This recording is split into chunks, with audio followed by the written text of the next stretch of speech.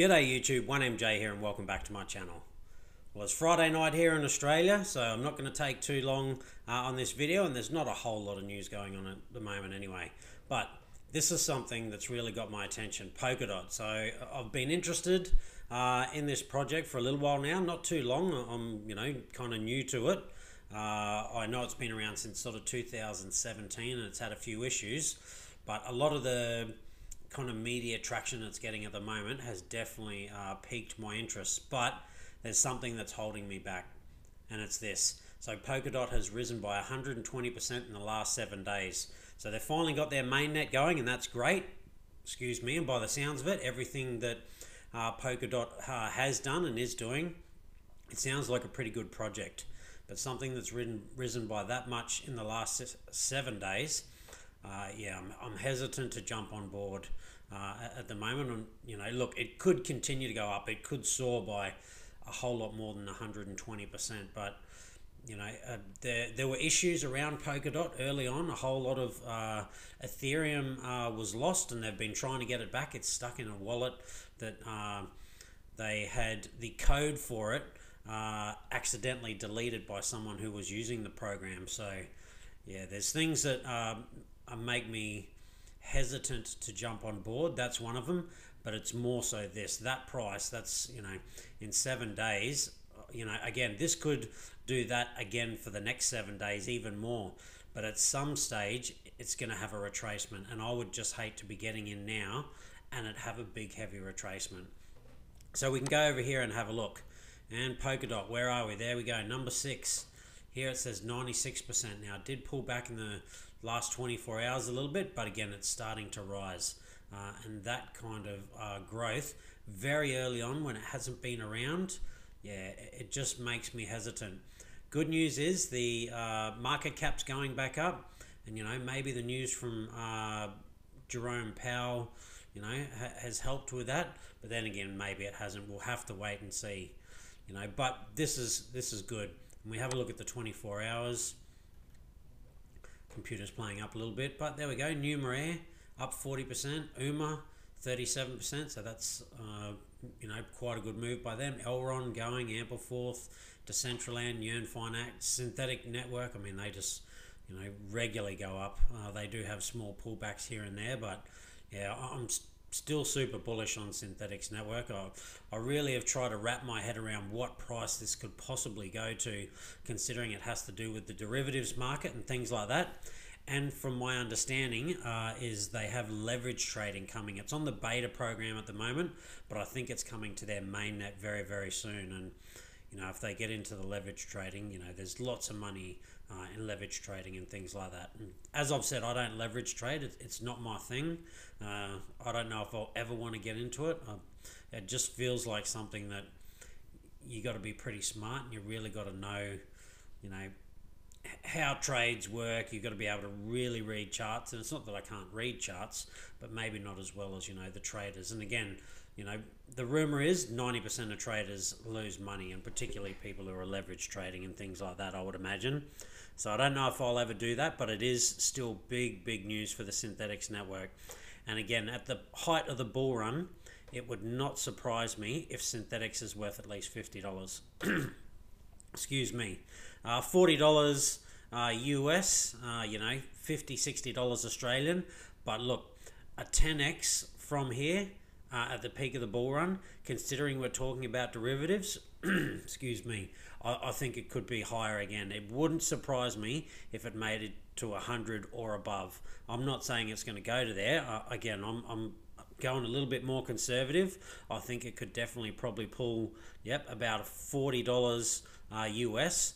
So that's, maybe another sort of 5-6x from here. But yeah, we'll have to wait and see. Anyway, plenty of good gains to be made, even though, not a whole lot's happened in crypto for the last sort of little while. But we go over to the chart, and again, we're still just ranging. It's that roughly 11,000 kind of 300, the higher end of it, to 11,900, or, the higher end of 11,800. We're just ranging, but this is forming a descending sort of pattern here. So this could quite likely go down and I'm not going to be surprised if we bump off this $10,500 level. I've said it before. You know, I'm in two minds. Part of me thinks, no, we're just going to trade sideways within that range. Excuse me. Much like this.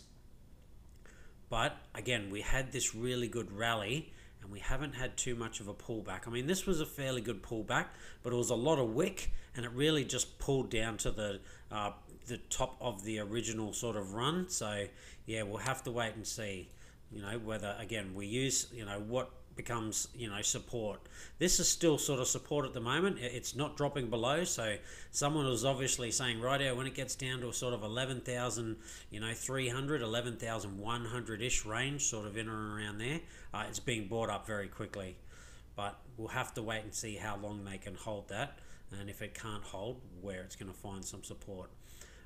My guess is, you know, something along here, and you know, whether we come and bounce off this outside trend line, you know, again, I doubt it. I'm thinking more it's going to be the 50-day or this, but again, it could just be this and we could rock it and go from here, particularly with the news from the Fed, although the news wasn't really great for Bitcoin and it wasn't bad for Bitcoin.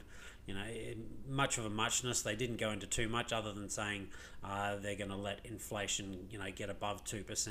You know, I'm not enough of a financial whiz to really know whether that's great or bad for Bitcoin. It is slightly concerning though, because 2% has sort of been their limit that they would let it get to. You know, it would fluctuate up a little bit and also fluctuate down a little bit below 1%. 2 to 1% is where they've wanted to keep it for a really, really long time. So if it was to fluctuate up to 2.5%, maybe 3%, not too much of a worry. But, you know, if inflation got to, you know, let's say 4 or 5%, yeah, the ramifications for the rest of the world, it's hard to know how that would play out. And, you know, a lot of the stuff at the moment going around is that, you know, it's it's a ship that's not being steered by anyone at the moment. And again, I'm not enough of a financial guru to, you know exactly what's going to happen there, but it is concerning. You know, the overall trend of the world and the stock market just continues to go up and money just gets printed into basically oblivion. You would have to think there's always a reaction for an action. So the action that they're taking now, there's going to be a reaction for it. Is it going to be a bad reaction? Most people are suspecting that's what it's going to be. But look, who knows? Maybe it turns out to be the best thing ever and they were 10 times smarter than all the rest of us, although, you know, it's hard to imagine it's going to go that way. You know, not impossible. We'll just have to wait and see. Anyway, I don't want to take up too much more of the Australian viewers. Anyway, it's Friday night and everybody else's, I guess, possibly sort of Thursday morning, or maybe even, depending on where you are, could be any time, I don't really know. But it's Friday night for me. I don't want to be on here forever. And again, we're just watching for what's going to happen here. Will it just stay within this range, or will it break to the upside or to the downside? Really, until something happens, a definitive move, yeah, we'll all just have to wait. The altcoins are generally not doing too bad at the moment, although they bleed off a little bit when Bitcoin pulls back as well. Anyway, that's it from me. Stay safe, be kind to one another. Hopefully you're on that gain train, and I'll see you next time.